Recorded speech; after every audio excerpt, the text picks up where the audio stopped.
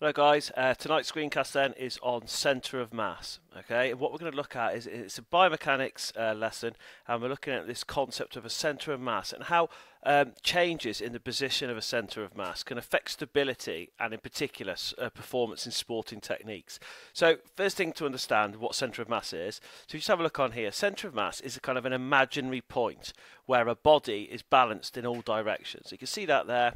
The body, it's in the kind of roughly at the centre area, and it means the body is balanced in all directions. Now, what's important to understand here, that when you talk about a body, it's an imaginary point in the body, an imaginary point where the body is balanced in all directions. It doesn't always talk about like the human body. A body can be an object, so for example, a football, a tennis ball. Okay, so anything, whenever you talk about body, it can be talked about as a human body, but it doesn't always mean a human body. It could be talked about as objects as well. So what I want to do is just then kind of go through from there and say, right, your next thing is explain how changing the position of centre of mass affects stability. So if we start off, centre of mass, your key definition, as I said earlier, is an imaginary point at which the body is balanced in all directions.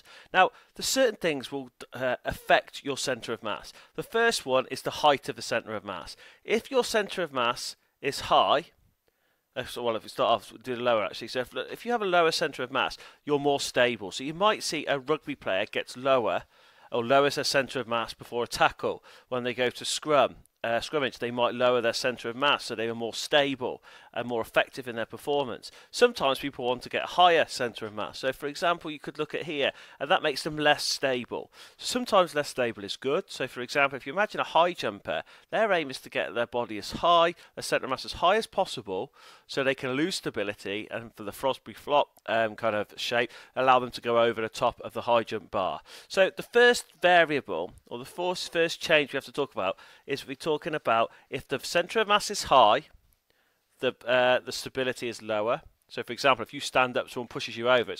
It's easy to go over, isn't it? It's hard to stand up. However, if your centre of mass is lowered, e.g., someone tries to push you over, and you get yourself low, it's a lot more difficult for them to push you over.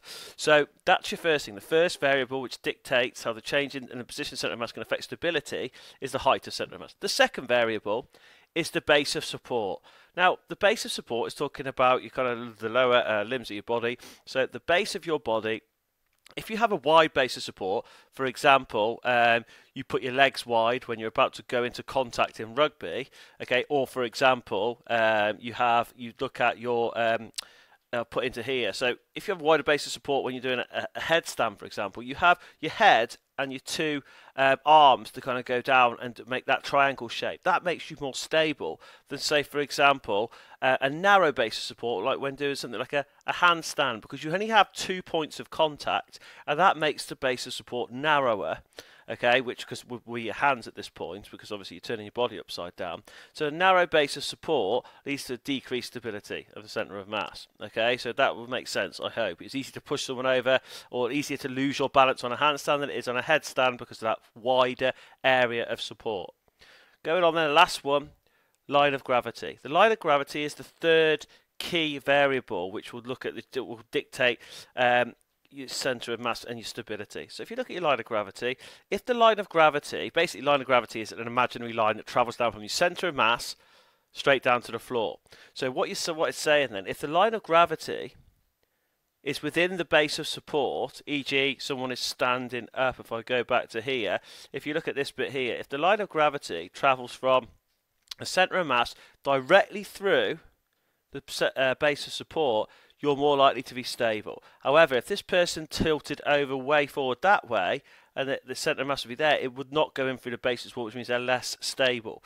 So if I go back to this bit here, then, line of gravity, if it travels from the centre of mass directly down to the base of support, you are more stable. Okay?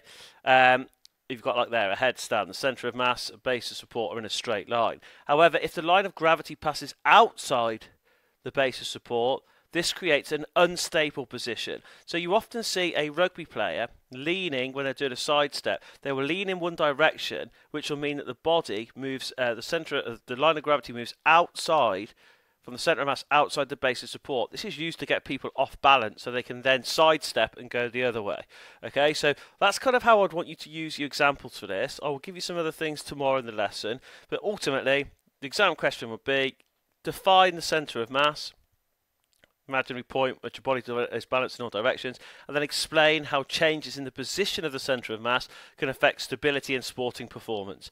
So, height to centre of mass, point 1, basis of sport, point 2, and finally your line of gravity, point 3. Those 3 variables with various dictations will allow you to kind of understand how stability can either be maintained or lost. Okay, thank you.